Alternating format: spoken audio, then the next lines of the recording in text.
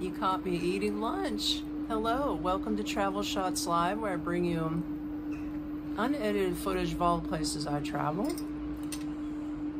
Where am I? I know I had people guessing. I had a couple comments. One of you thought I was going to be heading to Bulgaria. Another of you thought I was heading towards, oh my God, what was the other? Montenegro. But like I wrote in the comments, close but no cigar kind of thing, I am currently in Belgrade, Belgrade, Serbia. I had a bird back there. He ruined my my vision and my thoughts. But yes, I'm in Belgrade, Serbia, and I'm eating lunch, and I'm extremely tired still. But I'm going to show you what I got for lunch. I want you to check this out. I got this at the bakery or the deli. There's this grocery store right close to me. And if you have never had, let me show you. This is called, it's made with cabbage and ground beef and rice.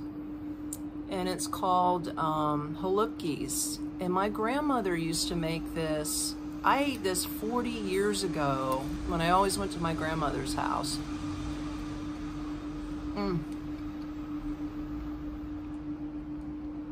I haven't had halupkis since.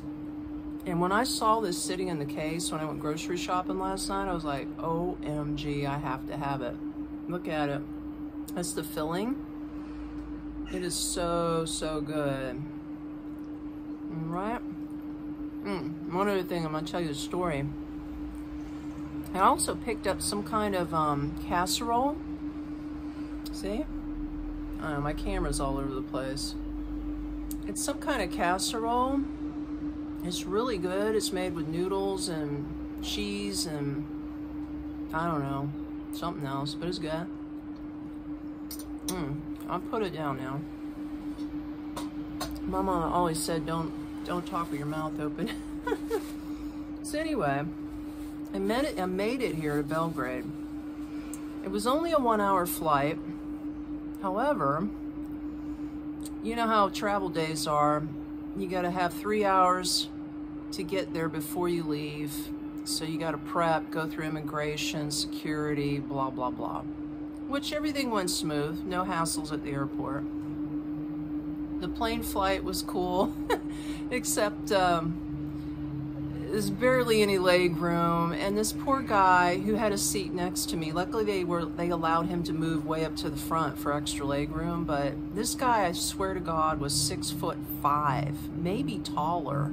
I'm 5'9". I had a hard time squeezing into this little space, right? Because when you hop in the Balkans, they have those little prop planes, and they're really small. It's not like the major airline carriers. It's a small kind of airline prop plane for an hour flight.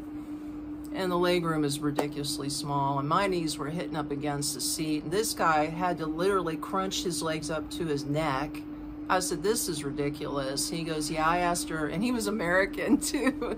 And I asked her, he goes, yeah, he goes, I got a seat. He goes, once everybody sits down, she can see if there's an empty seat, and I'm going up front, so I get more leg room. So it was a 2-seater next to the window, and I got the whole 2 seats to myself. So that went really cool when he moved. Okay, now here's the fun stuff. My Airbnb host was gracious enough to pick me up at the airport and saved me $50, mind you, in a taxi fee, because I am literally probably a good 20-25 minute drive from the airport. And they told me it was about a $50 taxi fee, right? So anywho, they're like, yeah, we could pick you up, no problem. It was man-wife kind of team, you know. So I'm late. I'm 20 minutes late. The plane was late. She's standing out there with a sign with my name on it, but she didn't even see me walk out. She said, I'll recognize you, but I recognized her, so luckily we connected, no problem. Her husband was waiting at the car because they're not allowed to pull their cars up to the, you know, where they pick up the passengers. It's only buses and that's it, and vans. That's all it's allowed up to the front of the airport. So he's waiting in the parking lot, while she gets me. So while she's texting him, she's like, oh, I'm glad I got you. And I told her I'm sorry, the plane was late. And she goes, well, you know, we don't mind driving you, but we have a very small car. And we just want to forewarn you, you know, it's small and it doesn't have any air conditioning, but it, you know, it gets us from point A to point B. And I'm like, I said, I don't care. I said, as long as it moves, I don't care. Like, thank you for doing what you're doing because you're saving me money, right? So anywho, so her husband's ready. He's like, come on. He comes down, he helps me with my backpack. We all walk up to the parking lot. And then, you know, I'm looking at the cars in the parking lot. They all look pretty nice. I'm like, oh, I don't know what their definition of bad looking car or small is. But then I saw the car. What? Oh my God. If you could picture a small 1980s model box car, this is what this was. All faded out. It's a manual stick, right? I don't care, but here's the bad part. Okay, oh, and the name of the brand of the car is a Scala, S-C-A-L-A. If you know what a Yugo looks like, I mean, if you don't know what either one is, look it up online, Scala Yugo. Real small box car, barely can fit 4 people in there, right? I don't care, right? But here's the problem, okay? Walk up there, and he's getting ready to open the trunk, and I'm seeing something dripping out of the back left part of his bumper, right? And I go, oh, are you leaking water? And he goes, no, that's gas. I'm like, wait, what? I said, that's gas? And the wife is like, oh, don't worry, don't worry.